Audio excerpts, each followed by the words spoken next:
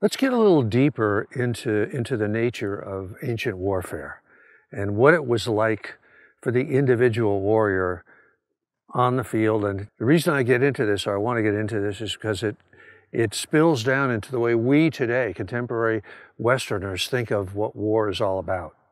Now, there's a great quote from one of my favorites, a character named Archilochus, who was a mercenary soldier and a poet, and who said has a bunch of wonderful quotes. One of his is him kind of talking to himself.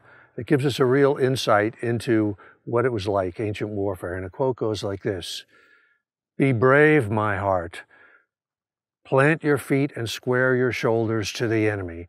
Stand fast among the man-killing spears." And that to me is great because it really gives us kind of a sense of what phalanx warfare was like. That you were locked in close combat with an enemy where thrust spears were coming down like that. And your ideal was to stand fast behind your shield and endure this. Now let's contrast this, because we're going to be talking about Thermopylae a lot, Greeks against Persians, with warfare in the East, which was quite different. And if you think about warfare in the East, in Persia, Media, Egypt, Lydia, Babylonia, the landscape there was wide open. It was horse country. And so the ethic became, or the style of warfare became, missile warfare, where it would be arrows, it would be javelins, it would be flung spears, and a lot of times this would come from mounted warriors, from cavalry, from horseback.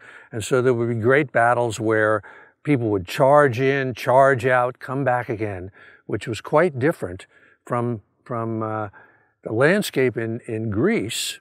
Was not really like this landscape completely, but Greece is a very mountainous country, really rocky and barren, and very few places where there were grasslands where horses could be raised or cavalry could practice. So what happened was, among these rocky mountains of Greece, there would be certain flat areas that later became known as the dancing floors of war.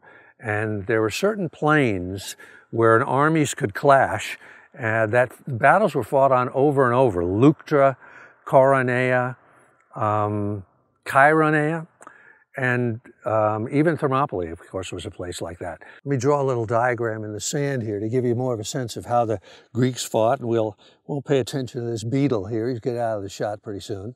There's a famous story about the Persian general Mardonius trying to explain to his king, the King Xerxes, the way the Greeks fought, because the Persians had no concept of this. And he said, the Greeks are absolutely crazy. So the way they fight is they find the flattest space they can possibly find. One army goes on one side, one on the other. They meet in the middle and they just beat each other's brains out. And the reality was really pretty close to that. On these plains in Greece, one army would line up along one side. The other army would line up across from here. It might be a quarter mile, half mile, a mile in between. And then they would just advance toward each other, straight ahead, until they clashed right in the middle. And this was that zone where "Be brave, my heart," and standing amid the man-killing spears. Now, what was interesting about this sort of thing is, of course, this is our concept of, we still have that today, the concept of the decisive pitched infantry battle. If you think of Gettysburg, if you think of any of Napoleon's fight, Alexander's fights, these generals sought to draw the enemy into a place where they could finally face him head to head amid this clash in the middle and fight it out once and for all. Now, the other interesting thing here is, in the great days of Alexander, when he really had evolved warfare, this line here might be 3 miles long, so that if you were fighting on this side, you had no clue what was going on over here. You couldn't see it, you couldn't hear it, you had no idea. And a lot of times what would happen would be one side might be victorious on this side, push the enemy back, while over on this side, the enemy was winning. And then there would wind up being a third fight in the middle after this all happened. So in any event, this is kind of where a lot of our Western thinking today still derives, from this type of pitched battle, shield-to-shield clash.